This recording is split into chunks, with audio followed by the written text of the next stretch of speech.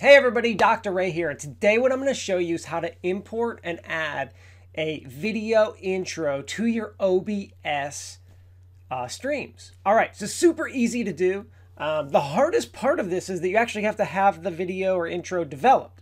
So we're assuming that you have put together some kind of intro or some kind of video that you want to import into OBS and you're going to use it as your intro. Okay, really easy. So the way that I'm going to do this is I'm going to use what's called scenes. You can see on the left hand, if you look at my screen now, you can see on the left hand side I have scenes. So what I'm actually going to do is I am going to create a new scene, and I'll just call this one scene 2 for my video.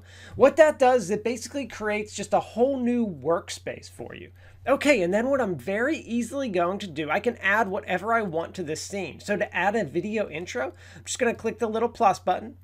Going to find my media source, which is going to be a video. I can just call it media source. That's fine. Just keep the default.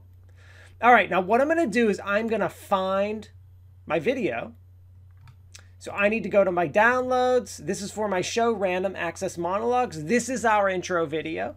All right, and I could pick what I want it to do. Do I want it to loop, restart playback? What do I want it to do? I'm going to just do nothing because basically when it's done, I put it to scene 1. So that's okay. I'm just going to keep it at default. I'm going to click OK. And you can see it's going through and playing it right now. So basically what happens is this is my video intro in OBS for all my streams that I do using this show. So let me show you how I use it. So first of all, this is my basic scene where we actually record most of our show. So when we're going to record, I say 3, 2, 1, start streaming, and I show this and it plays. We're all quiet while this is playing too.